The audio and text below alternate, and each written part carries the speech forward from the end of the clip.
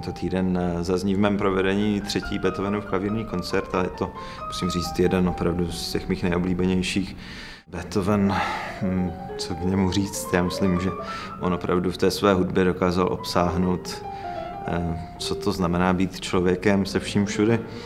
Ta jeho hudba se umí usmívat, umí plakat, umí vlastně všechno. A řekl bych, že je to skutečně dílo génia.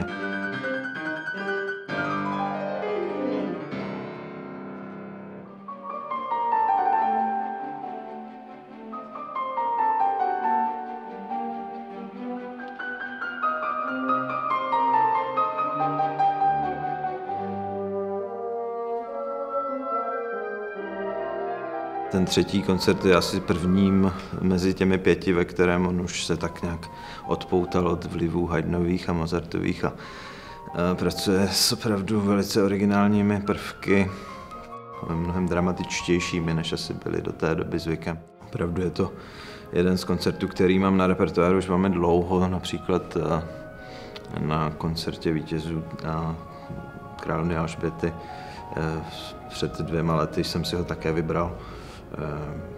Má opravdu všechno, co by geniální dílo takového mistra měl mít.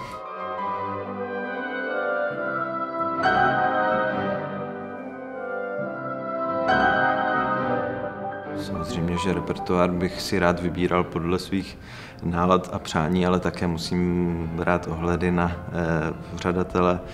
Různé festivaly a orchestry mají představy. A snažíme se samozřejmě vždycky najít nějaký kompromis.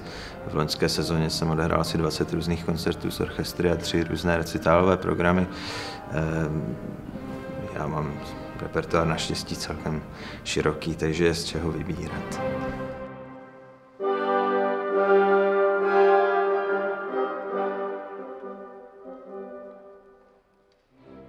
Česká hudba má v mém repertoáru a v mém srdci určitě jedno z těch nejdůležitějších míst a velice jsem na to pyšný, že jsem Čech a rád propaguji, když to jde, českou hudbu v zahraničí.